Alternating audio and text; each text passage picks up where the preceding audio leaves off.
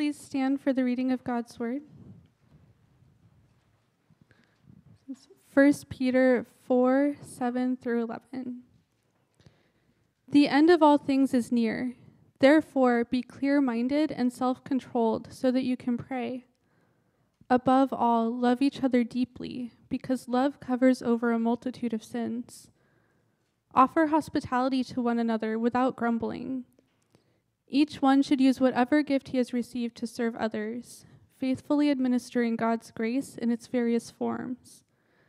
If anyone speaks, he should do it as one speaking the very words of God. If anyone serves, he should do it with the strength God provides, so that in all things God may be praised through Jesus Christ. To him be the glory and the power forever and ever. Amen.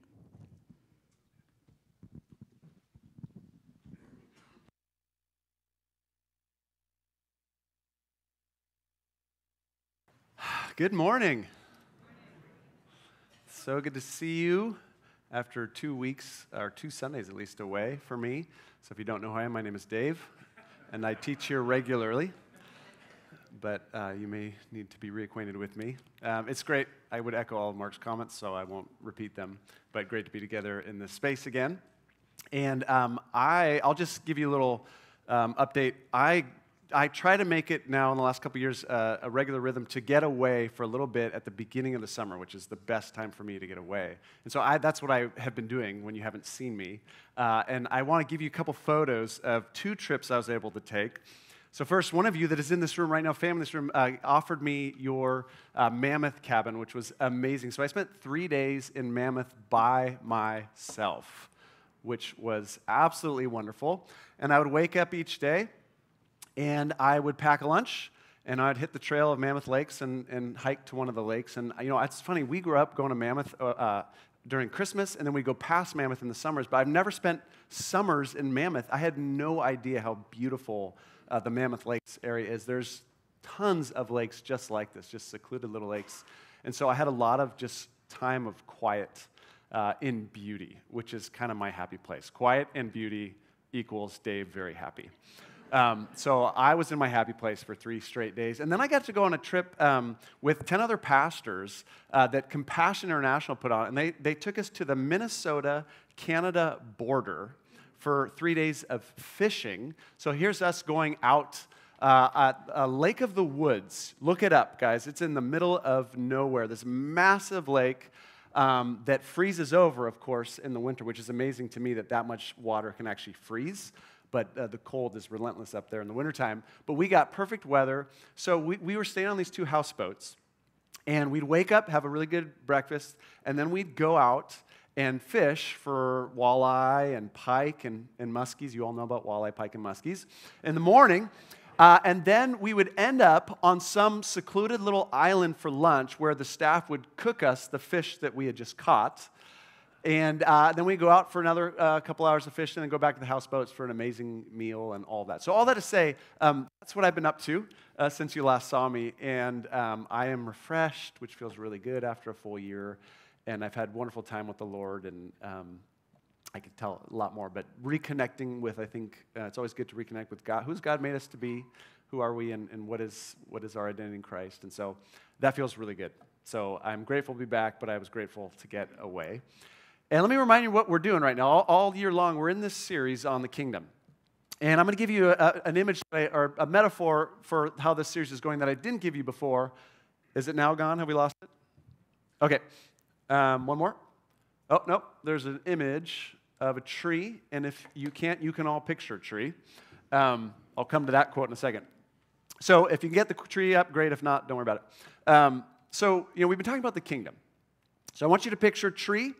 And then picture you can see underground the tree to the roots, right? So the first half of this year, we were talking about the kingdom fruit. What is kingdom life that Jesus invites us into? It's life of love, of truth speaking, of justice seeking, of mercy, of all, the Sermon on the Mount essentially is kingdom life.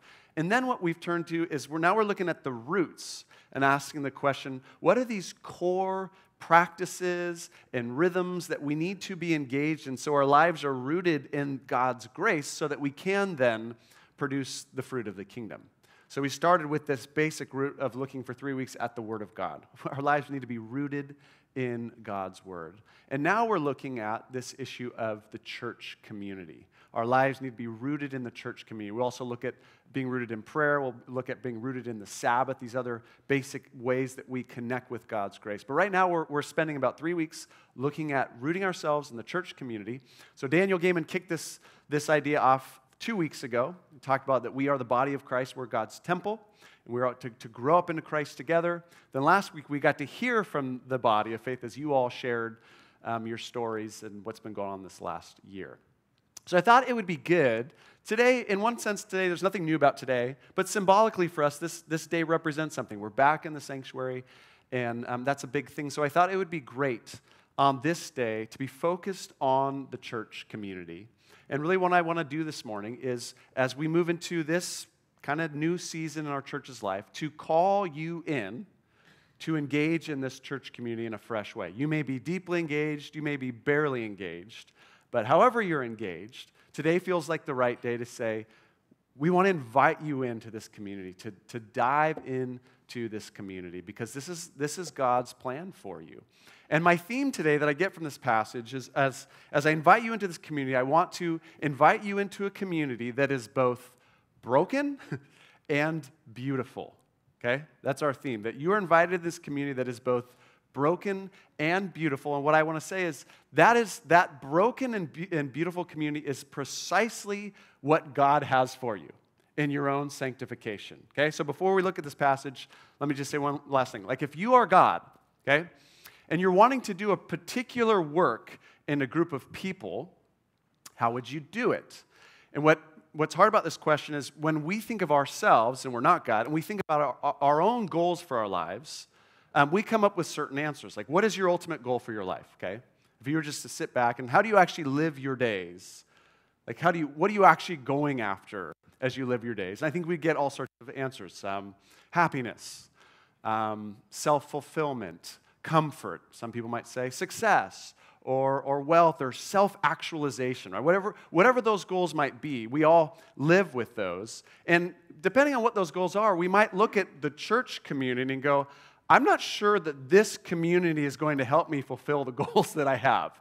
So I might keep this community at a distance, or I'll engage it in as much as I think it'll help me fulfill these goals.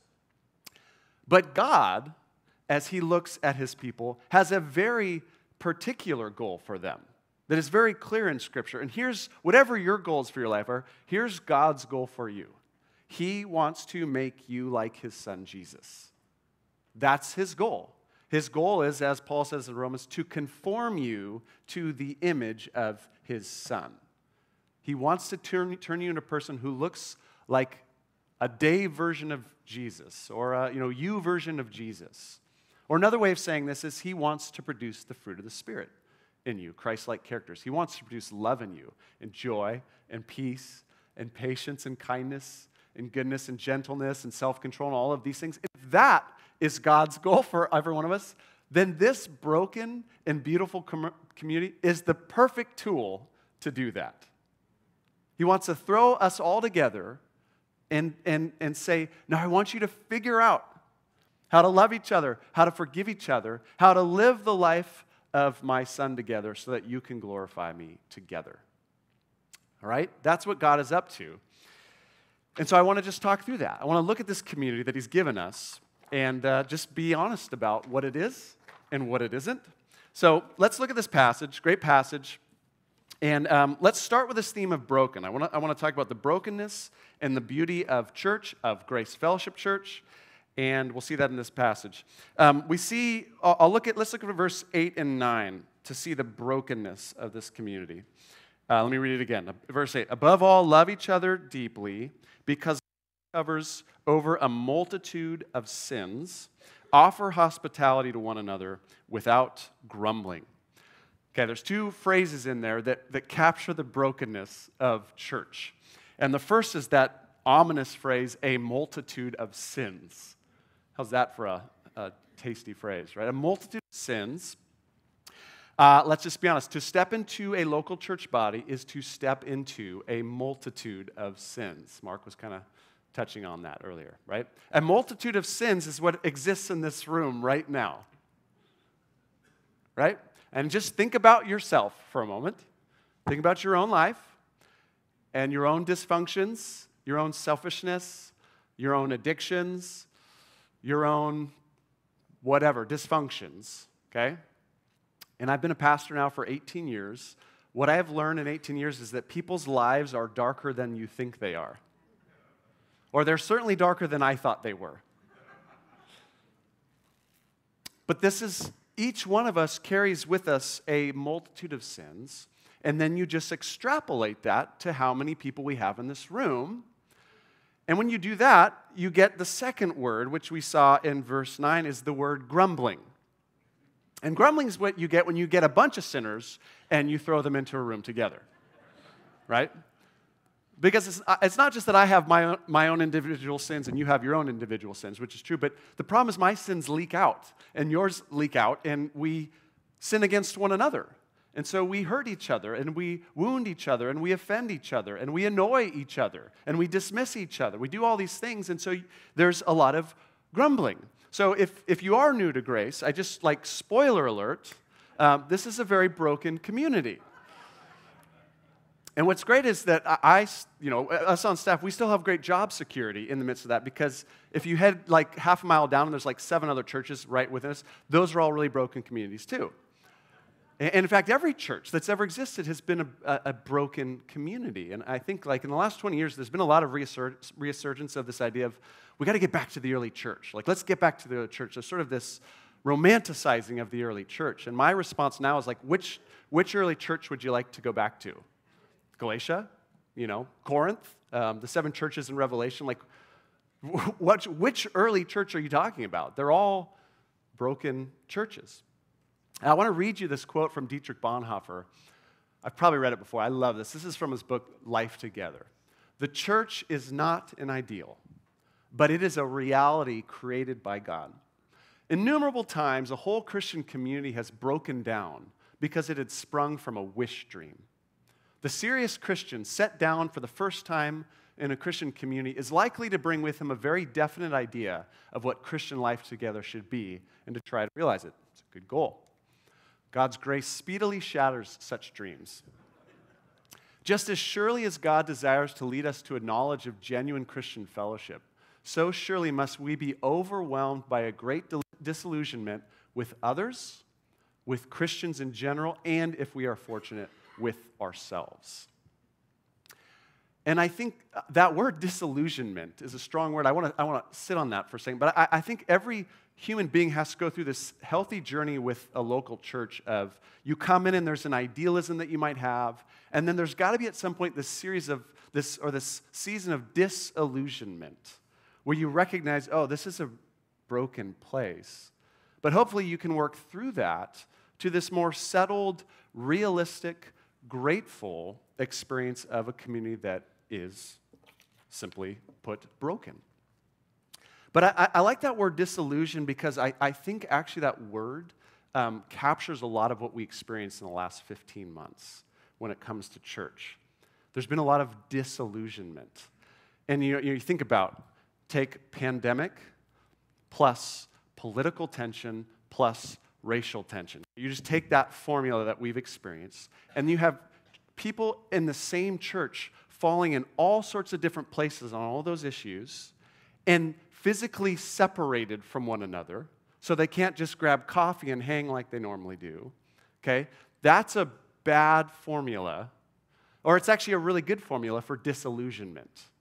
And I think we at Grace and every church, we've experienced disillusionment with one another, haven't we, some of us? I mean, some of you have heard your friends say certain things that you wouldn't have thought they'd say, that have offended you, that you can't imagine. You've seen friends post things, probably even more so, that you are like, I don't know if I thought I knew. I can't believe that's what you're posting. And there's a disillusionment with one another.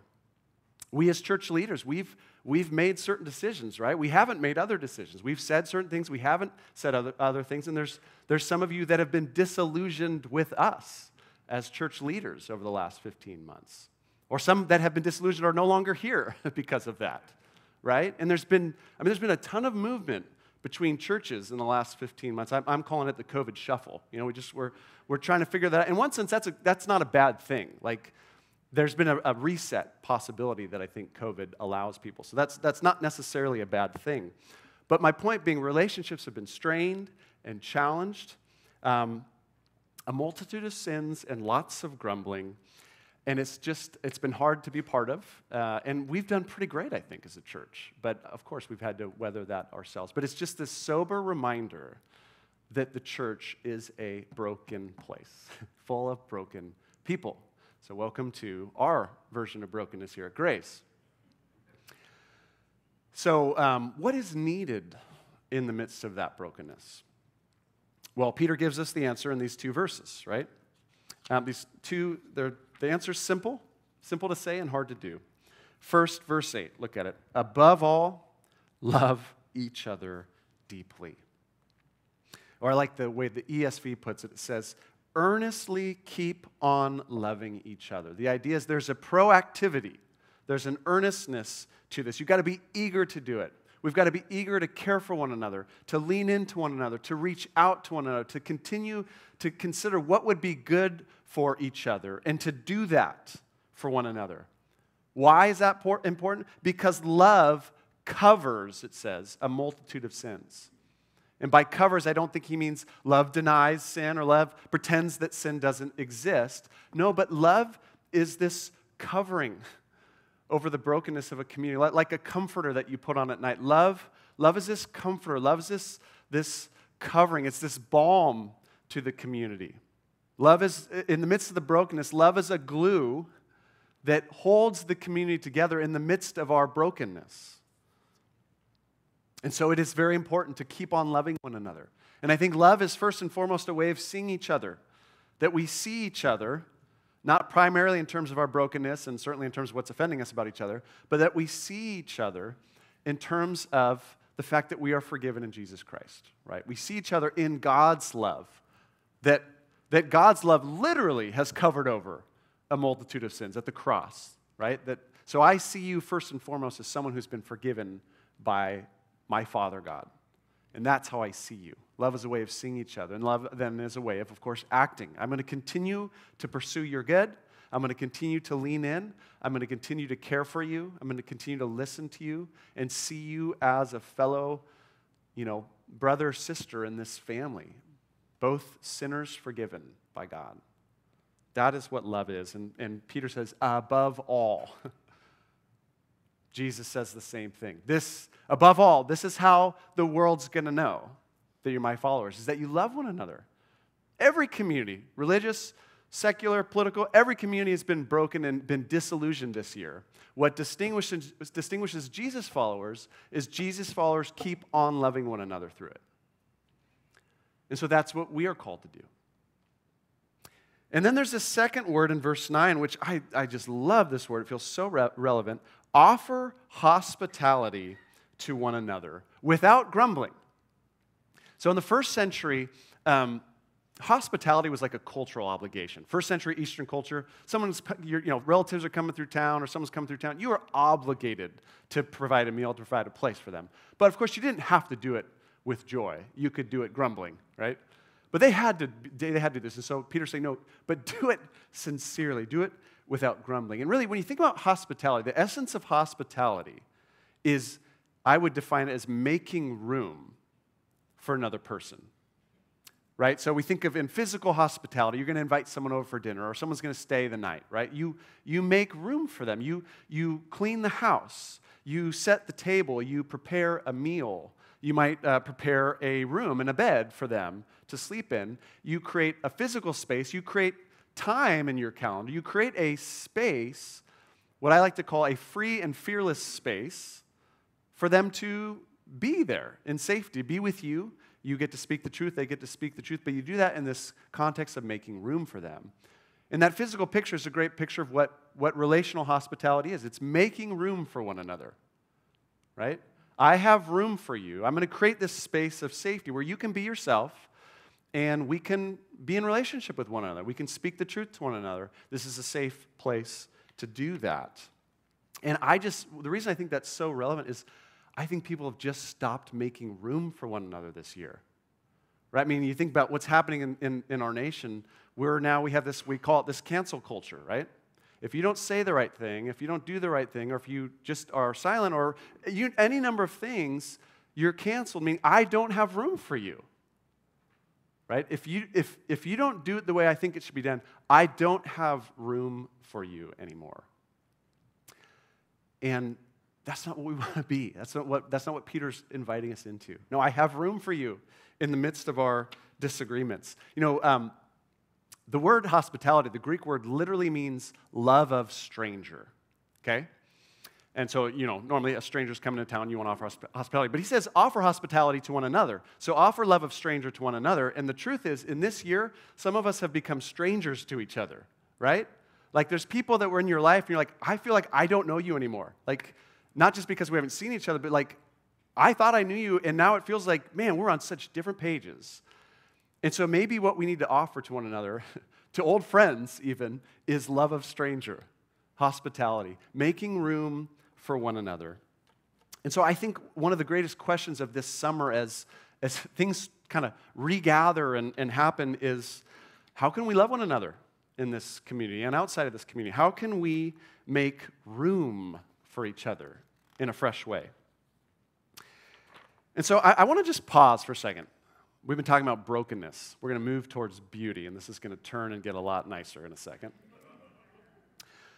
But I want to just pause and actually give you space, like just 30 seconds, to just, as you hear this, to ask with the Lord, Lord, is there anybody that you want me to love this summer? Or is there anybody that you want me to offer hospitality to? And the easiest way to figure out who this person is just ask yourself, who's the person I've been having conversations with a lot in my head lately? Right? Like, who's that person? That's probably the person. And so maybe what you need to do is proactive love. You need to reach out to that person. You need to lean into that person. Maybe it's just the idea of making room, and you need to just go, I got room for this person again. I got room. So whatever image might be helpful for you. But let's just take like 20 seconds, okay, before I move on. Just prayerfully consider, is there someone, they might be in this room, they might be a friend, they might be on your street, that you're like, because I think, as I sit with this, God, I think you want me to continue to love. I think you want me to lean in. I think you want me to make room. Let's just take a moment.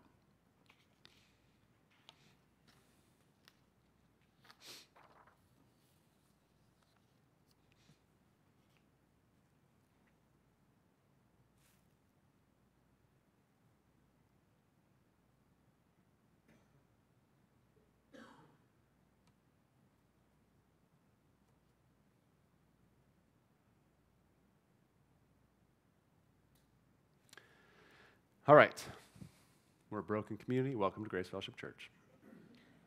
But second, the church is a beautiful community. And in this passage, particularly what I mean by beautiful, it is a beautifully gifted community. And that's what Peter goes on to say in the second half of this passage. Look at verse 10. I love this verse. Each of you should use whatever gift you have received to serve others as faithful stewards of God's grace in its various forms. Okay? He's referring to the spiritual gifts that we've been given and that we're to use those to serve one another. But I want to sit with that phrase at the end of that verse, as faithful stewards of God's grace in its various forms. That is a wonderful phrase. And I just want to tease that out for a second, okay? First, there's this word grace. We're stewards of God's grace. And maybe a month or two ago, I talked about grace and how I think many of us have a very limited view of grace. That when we think of grace, we just think of grace is the thing you get when you mess up, right? I messed up and, now I need grace. Grace is forgiveness. And grace is that, but grace is so much more than that in the Bible. Grace is all of God's unmerited favor towards us and all of the ways that gets expressed in our lives. And so what we see in this passage is one of the ways that God's grace gets expressed is He gives us certain giftings. And man, you guys are such a gifted church. I mean, it's over the years, there's so many gifts in this church. But one of the ways God's grace comes to us is through gifts, spiritual gifts.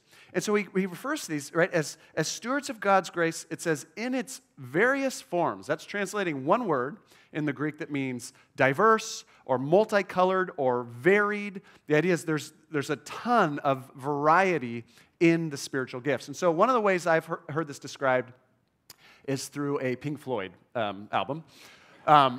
A book did it this way.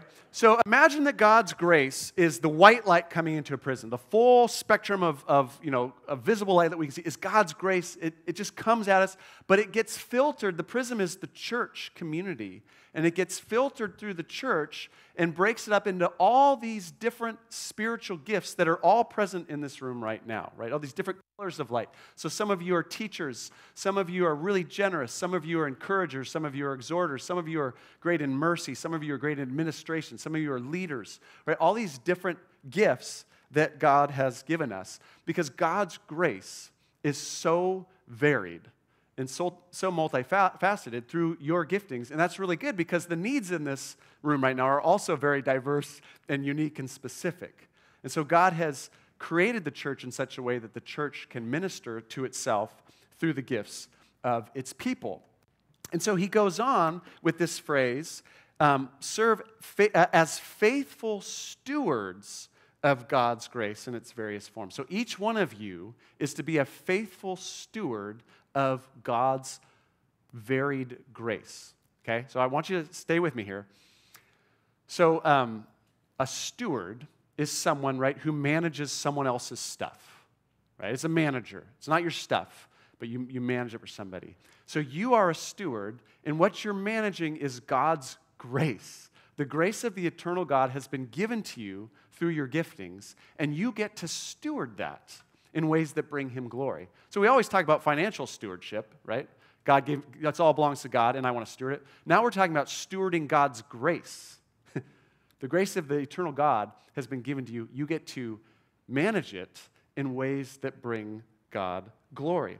Meaning we get to be channels of God's grace to one another through the expression of our gifts. Right? So it's pretty remarkable. So, right, sometimes a brother or sister in this room is discouraged, and the God of the universe himself wants to encourage them. The God of the universe himself wants to do it, and so the way he's going to do it is he's going to put you in touch with them because you have the gift of encouragement, right? Or someone in the church is feeling lonely, they're feeling unseen, or whatever, and the God of the universe wants them to know, I see you. And so he is going to put you in contact with them because you have the gift of mercy. You're a great listener. You create that safe space for people to feel known and loved. Or we could go the opposite. Sometimes you are in need. You are in need of some wisdom and insight. And God wants to give you that, so he puts you in touch with somebody in the body who is gifted in teacher and gifted in wisdom. Or maybe what you need is a kick in the pants, sometimes. You're wandering from God and you're not really caring. And God himself wants to draw you back. And so he brings someone with that gift of exhortation who speaks the truth in love. And you get to receive God's exhortation through that person. Okay? I think you get the point.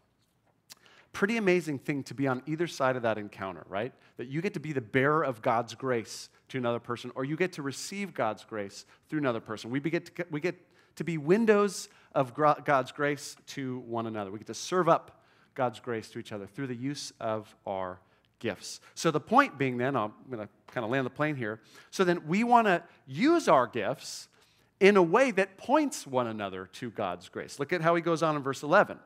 If anyone speaks, they should do so as one who speaks the very words of God, right? If you have a speaking gift of teaching or exhortation or encouragement, you want to think, what would God want to say to this person right now? Right? I want to speak the very words of God. God, what is it you're wanting to say to this person? I'm going to try to say that as best I can. He goes on, if anyone serves, if your gifts aren't speaking but serving practical gifts, they should do so with the strength God provides, right? So I don't want to do this in my own strength. I want to do this relying on your grace, God, so that in all things God may be praised through Jesus Christ, right? We serve one another with our gifts so that God receives the glory, not so that the person that we just serve comes away going, oh man, John is such a gifted teacher, right? Or Sharon is just so generous. That's not what the goal is. They walk away from time with us and going, God, you met me today. God, you encouraged me. I so needed that from you today. Thank you for showing up, God, through my friend, through my brother or sister. I experienced your grace through them today. And this, as we're back in this room, this is one expression of the body, right? One weekly expression. And the downside of this expression is you're all sitting this way, and it's really hard for all of us to exercise our gifts, right? There's only a couple people getting to do that in this context. So there's so many other contexts where we do church together throughout the week where really the gifts emerge particularly. But I do want to say this is a great opportunity to use your gifts. We have lots of practical needs right now as we gather. We need help with our service. We need help with our kids. We need help with greeters. If you want to come and serve here, we have plenty of places to plug you in. But I love what Mark always says when people ask him, like, how can I serve? He's like, how many people are here? 150? Well, there's 150 service opportunities this morning, right?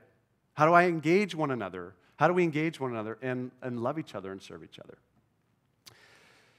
All right, so I'm going to end with that. But I do want to encourage you to consider in this sort of transition moment, what would it look like for me to lean into this community and serve in some fresh way? And you may be doing that a ton, like I said. You might not be doing it all. But what would that next sort of level of, I want to offer whatever gifts you've given me, God. I want to love this body of believers. I want to build it up with what you've given me. We want to invite you to do that and encourage you to do that. We want to help you find your way into that space if you're open to that. All right, so welcome back to the church. This broken and beautiful community. This is the context where God wants to form Christ in you. This is what you need to root your life in if you want Christ to be formed in you. I want to go back to this. This is my happy place. I could spend the next 30 years pretty much alone in nature and be really happy. Those of you who know me know that's true. And there's some good stuff that's going to happen there. But Christ is not going to be formed in me there. I mean, part of him is going to be formed in me there. But God wants to form Christ in me, and you guys are the means that that's going to happen. Rubbing shoulders with you, doing life with you, engaging in the broken, beautiful lives that we have here. That is actually how Christ, over time, is going to be formed in me, so that I become a truly loving and not just a selfish person. And so I want to suggest that whatever that represents for you, to know that alone isn't going to do it. Maybe spiritual fulfillment, self-improvement, all that can happen here, but the fruit of the Spirit, it takes place right here. And so I want to invite you into this. There's something about this thing called church that is exactly what God wants it to be. So let's lean in together this summer. Let's pray.